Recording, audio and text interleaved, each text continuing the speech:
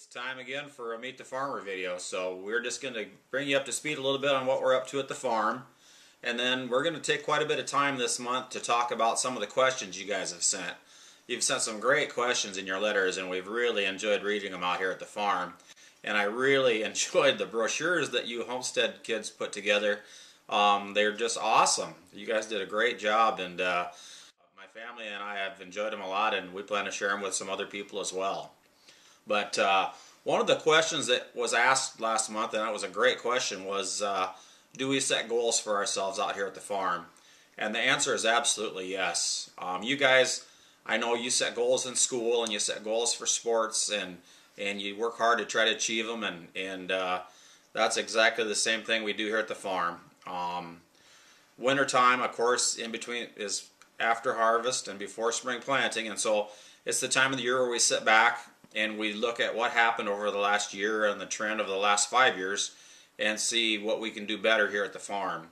We're thinking about what crops will be planted in what fields next year, and then we make our budgets and decide, you know, what our goals are as far as how many bushels of corn we're going to try to raise on this field, and then we'll know how many inputs we're going to need to buy as far as how much fertilizer, how much manure we'll be able to use, how much seed, and that type of thing. So a lot of planning and goal setting goes on this time of year. And then the other thing we do is, as I said, we look back at our previous year's work. This particular book here has every dollar that we spent at the farm, and it categorizes it into whatever expense category we used it for. So if it was spent for fertilizer, or for seed, or for hired help, or for our personal household use like household supplies or clothes or food or what have you, it's all in this book. And we try to figure out, you know, where we can save some money, where we can cut some expenses, what dollars are being spent well, and did we get good value, and that type of stuff. So that was a great question, and it's very true here at the farm, just like it is for you guys in school, that there's a lot of goals and a lot of paperwork and a lot of math that gets done in the winter time here to try to plan for the next year's crop and the next year's livestock. One of the questions that a lot of you guys asked on your letters in the last couple months was how many tractors we use out here at the farm. We've got 9 tractors, and we've got 5 bigger tractors and 4 littler tractors. And the big tractors like this one here are used out in the field. This particular tractor we use on the planter in the spring, and then we do some tillage work with it in the fall, and then in the wintertime we put our snow blower on it. And then we've got some smaller, older tractors here like this old girl right here that are just used for work around the yard, like for grinding feed or for running the feed wagon with the cattle or dragging the yard or raking hay or something like that. Some of the lighter duty jobs that don't take a ton of horsepower. When we get busy in the spring and in the fall, we don't like to have to unhook from the feed wagon to go take a tractor to the field. And so we've probably got as many tractors as we need, but we feel like we use them all too. So we use about 9 of them. And another question that you guys had was how much fuel that we'll go through in a year. And we look at it as how many gallons of fuel we use per acre, because that's kind of our measure of efficiency. And at our farm we use about 4.5 to 5 gallons of fuel per acre for the year.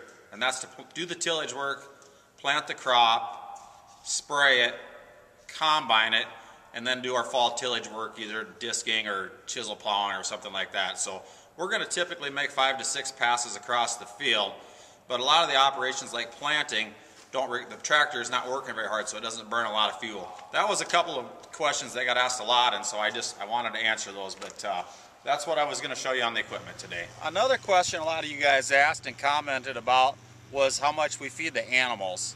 And now, since we're getting later into the winter, we've still got our cows grazing on the corn stalks, but they're not getting as much good out of them as they did when the weather was warmer, and they've kind of picked a lot of the good stuff over. So what we do as we get further into the winter is we'll take some of this nice high quality alfalfa, and then we've got a bunch of bales of corn stalks that we made in the fall, and we'll take those 2 products and we'll put them together in a grinder, and we'll get this product that we have over here. We'll put the alfalfa and the corn stalks through a machine called a tub grinder, and it'll take them and it'll mix them together. And so we've got some green hay in there, and you can see the leaves and it smells real nice. And then we've got the corn stalks in there also for roughage. And the cattle are able to digest the corn stalks, but they just don't have enough protein to really get them through the coldest weather. And so we start feeding them a little bit better. But the cattle really need about 28 pounds of feed a day. And you know, earlier in the fall we were just feeding them about 10 pounds of hay because they were still eating a lot of the corn stalks. But as the winter goes on and as the cows get later in their pregnancy, they need better groceries and they need more of them. And so right now, here we are in middle, almost end of January, and so right now we're feeding them about 22 pounds of this alfalfa and corn stalk mixture, and then we put a little bit of shelled corn on top of it to give them some energy. So that hopefully answers your question as far as feeding the cattle. As far as how much the pigs eat, a good rule of thumb is that a pig will eat about 3% of his body weight each day. So if you're working on fractions right now, that's 3 100ths. And so, like this big husky guy right here, he probably weighs close to 200 pounds. So if he eats about 3% of his body weight each day, that means he's eating about 6 pounds of feed. So they're putting away a lot of groceries every day. But obviously as the pigs get bigger, they eat more because they can hold more in their stomachs. And so their feed consumption just goes higher and higher and higher all the way from birth to market. Another question I just wanted to answer for you. Another question a lot of you guys asked last month was, what do we do when the pigs get sick? Well, we do some things to hopefully prevent them from getting sick, and that includes vaccinating them. Like when you guys had shots when you were little babies, we do a lot of the same things with the little pigs. So we have a couple different shots that we'll give the babies in the nursery that'll hopefully help prevent them from getting sick when they get older. However, if an animal does get sick, we have a couple options. We have some different antibiotics we can use to treat different things, but we have to be very careful because we don't want to contaminate the meat from the pigs. So a lot of these shots we can't give for the last month before the pigs go to market. We've also got the option of giving them like aspirin or ibuprofen in the water, kind of like we do as humans, and a lot of times it just takes a little something like that to get them over it. But when the pigs get sick, it makes for a lot of extra work around here. So we've been pretty lucky. We've had a pretty healthy winter so far. Winter time is also kind of fix-it time around here. We've got work that we're doing in the shop as far as getting some equipment ready to go for our spring and summer work. And like I told you earlier, we've got some work to do in our combine yet this winter. But we also always have work to do in the barns. We usually only have 1 week in these nursery buildings before we have to fill them up again. And so we got pigs out of here last week, and we got it all washed up, and we're going to put pigs in this barn next Tuesday. But since we had a week of downtime, we went ahead and painted the building so we could brighten it up a little bit, make it a little nicer place to work. And then, of course, pigs love to play with things. So we have to go around and check all our gates and see if they need any welding.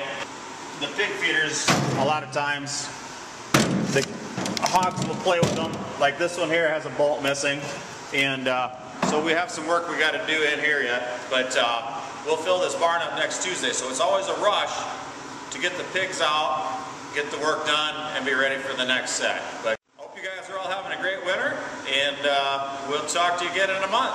Thanks.